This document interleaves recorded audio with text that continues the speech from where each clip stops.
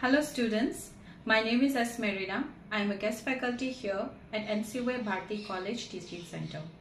Today I am going to tell you about your discipline specific course, which is Basic Mathematics for Economic Analysis.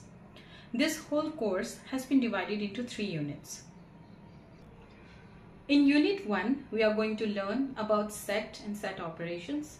We are going to look into real number system. We are going to read about functions, continuous functions, derivatives, and how we apply it. In Unit 2, equilibrium analysis, we are going to read about linear and nonlinear models. We are going to understand the meaning of a general equilibrium, partial equilibrium, and its properties. In Unit 3, we are going to look into linear models and matrix algebra. We are going to learn about Cramer's rule and its applications. Dear students, now I would like to tell you about the process of evaluation.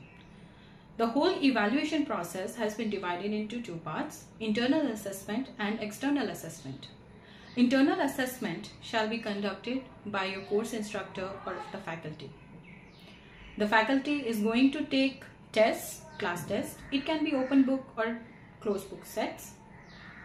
Then we are going to mark you on the basis of attendance, your participation in the class, and also assignments. In terms of external assessment, dear students, you will have to give the university exam, which will be conducted in the month of December.